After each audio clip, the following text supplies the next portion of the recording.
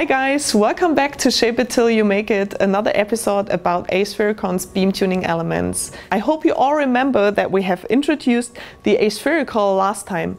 If not, click on this link down here to get informed. Today I want to show you the next beam tuning element, and this is the aspheric BeamExpander. It's a 2x magnification beam expander. Very neat, very tiny, and it's the world's first aspheric and monolithic beam expander. The great feature of these beam expanders, we have 3 different single magnification, 1.5, 1.75 and the 2.0. Okay, and these 3 single magnifications can now be combined with each other in magnifying and even in decreasing direction.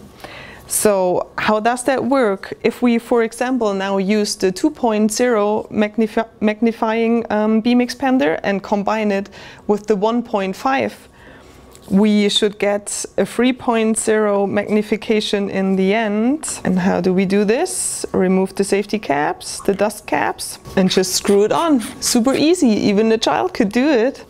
And then you're ready to install it in your setup. If we now turn on the light, let's see what happened.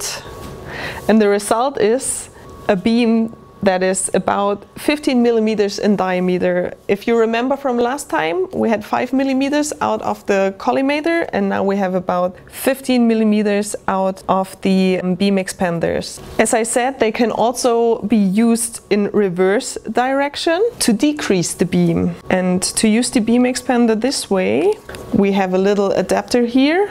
That's our intra adapter. Just screw it on and let's see what happened. Ta-da! And I guess you can all see that the light is now smaller again. So you can use it to increase your light or to decrease your beam in the end. Important is that the biggest magnification should be always in the first position in your setup. All the beam expanders are available for 5 different design wavelengths. But if you want to use a wavelength in between, don't worry. We have this little guy here, it's called the Wave Adapt, and I will explain you next time how that one works.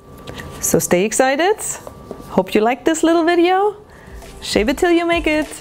Tschüssi, see you next time.